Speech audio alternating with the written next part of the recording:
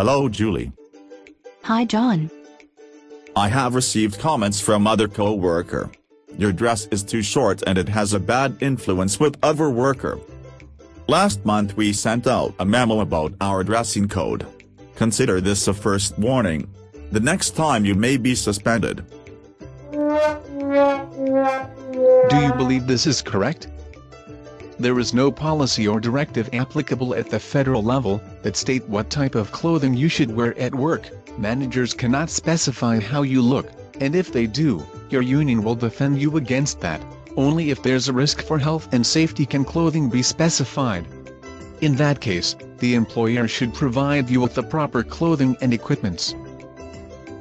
If you have questions, don't hesitate to contact your local PIPSC steward. He should be able to help. Your union is there for you.